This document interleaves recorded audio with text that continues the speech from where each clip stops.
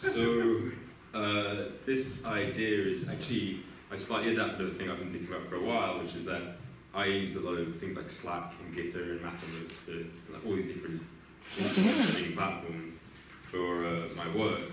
And very often at the end of the day, there's been hundreds of messages across different channels. And if you're a professor who isn't following everything at the moment, in real time, you get totally lost.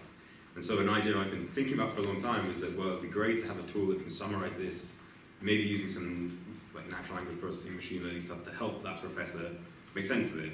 Now, that idea I had, I think, actually fitted in quite nicely with the theme of documentation, so I've slightly evolved it to give us this idea of Slack overflow.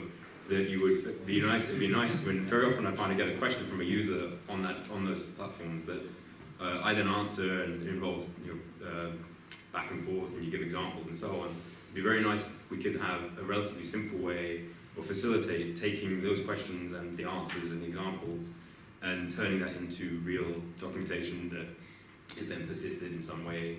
And so the idea here is to use things like the Slack API or whatever we would end up looking at to query, pull up the messages, turn it into Markdown. Either maybe you start by just sticking it into a GitHub issue, or maybe you think about turning it into a Markdown, and it then ends up in the actual documentation. But in a nutshell, that's Slack overflow.